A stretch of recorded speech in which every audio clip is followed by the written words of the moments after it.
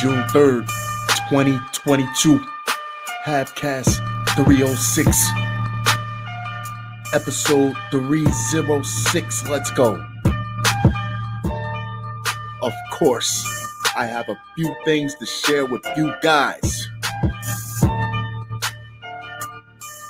An evening of reflection, shall we?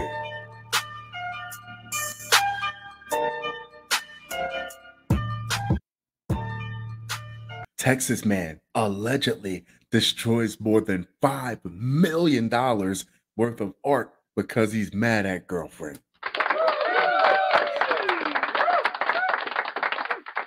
Whatever happened to just finding another girlfriend? It's a lot cheaper.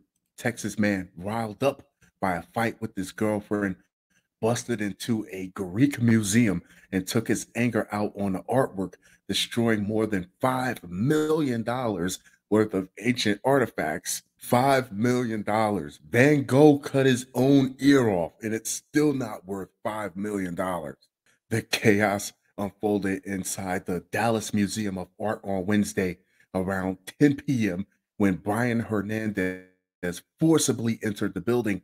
Fox 4 reported the 21-year-old vandal was taken into custody a short time later and booked on Thursday into the Dallas County Jail on charges of criminal mischief of more than or equal to $300,000. If convicted, he faces up to 5 years in prison. I don't know, guys, but somehow I don't think 5 years in prison is going to bring him any closer to his girlfriend.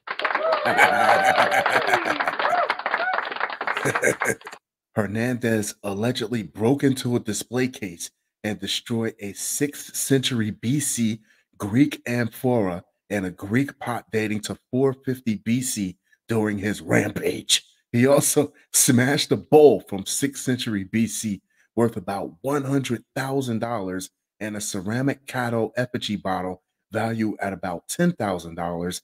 A responding security guard later told authorities that when he asked Hernandez his motive, he claimed he flew into a rage over his relationship problems.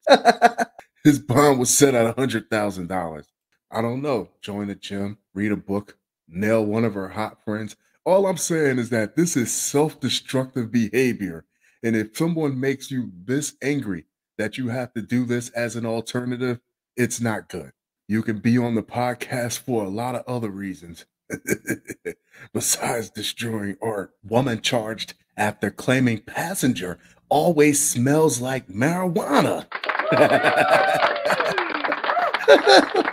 during traffic stop. Well, gee, buddy, thanks for letting the police do their job and figure out if they need to talk to me on their own. A Shinston woman is facing charges after police say officers smelled marijuana during a traffic stop, and she tried to tell them her passenger always smells like it. Thanks for that wonderful tidbit of information. Now let's mosey on over to the passenger side and have a look-see, shall we? On June 2nd, officers with the Shinston Police Department were patrolling the area of Pike Street in Shinston when they observed a vehicle with a busted-out driver's side window covered in non-see-through material pass by, according to a criminal complaint. I'm just picturing Christmas gift wrapping paper or something real out of pocket like a Trailer Park Boys t-shirt or something. When officers conducted a traffic stop, they made contact with the driver, identified as Kylie Brock. Kylie, spelled Cyleigh, in true Appalachian fashion. Brock, 34, of Shinston, who did not have a driver's license, proof of insurance, and also had a fake registration sticker, officers said. I knew there was something wrong with this story when the first thing she did was try to throw her passenger under the bus.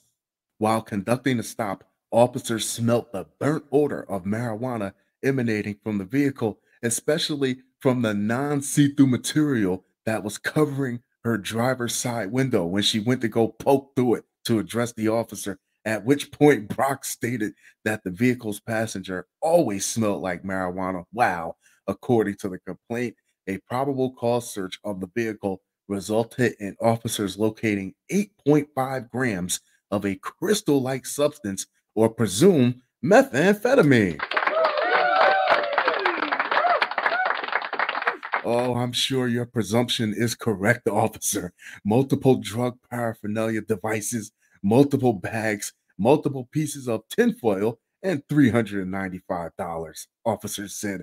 Brock has been charged with possession with intent to deliver a controlled substance. As of Friday morning, she was still being held in North Central Regional Jail. And despite all that, they still didn't find any marijuana. Moral of the story is before you try to tell on somebody else, make sure your own shit is in order. All back to Jersey. New Jersey man charged after his mom tips off cops about school shooting threats. Yeah, my son, the grown ass man that lives in my basement, he's calling up the school threatening children. I'm sure that made your mother very proud.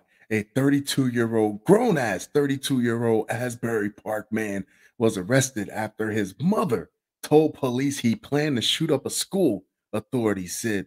William Bailey was found in the city's municipal parking lot at about 9:40 a.m., 20 minutes after cops were tipped off about the threat and began looking for him, Asbury Park police said in a statement. By then, schools in Asbury Park had already been locked down, authorities said. Bailey had earlier sent his mother a message referencing last week's mass shooting in Uvalde, Texas, in which an 18-year-old man killed 19 students and two teachers. So let me get this straight. A 32-year-old man was so inspired by the actions of an 18-year-old lunatic that he told his mom that he finally figured out what he wanted to do with the rest of his life, which probably would have been suicide by cop. Bailey, who had a warrant for his arrest in Plainfield, oh, he's just padding the stats, was taken to an area hospital to be evaluated. He was charged with making terroristic threats. Airport officials discover over 23 pounds of cocaine hidden in wheelchair. If you're in customs, how do you justify that stop to the Americans with Disabilities people? Well, the wheelchair was sitting a little high and leaning to the right. We just had to trust our gut. Airport officials seized more than 23 pounds of cocaine hidden inside an electric wheelchair. 23 pounds is a little bit under 10 and a half kilos at an airport in Charlotte, North Carolina, according to U.S. Customs and Border Protection officers. An arriving passenger at the Charlotte Douglas International Airport was encountered while utilizing the electric wheelchair on Tuesday. So you're in public with a ton of people watching who don't know what's going on, and you got to tell someone, I'm going to need you to step off the wheelchair, sir. Now, in the 2022 fiscal year, CBP officers have seized more than 34,700 pounds of cocaine inside the United States. Business is booming. CBP also reported seizing more than 100,000 pounds of methamphetamines and 89,300 pounds of marijuana. Somebody's up for re-election in 2021. CBP officers seized a total of 914,000 pounds of illegal drugs, including nearly 97,000 pounds of cocaine.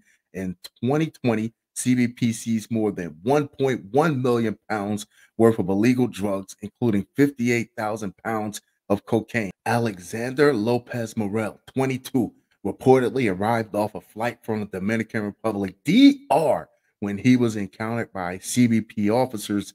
After further inspection of the wheelchair, CBP officers discovered packages concealed inside the seat cushions. The substance tested positive for cocaine, officers said. Officials discovered a total of 4 packages containing over 23 pounds of cocaine, an estimated street value of $378,000, according to officials.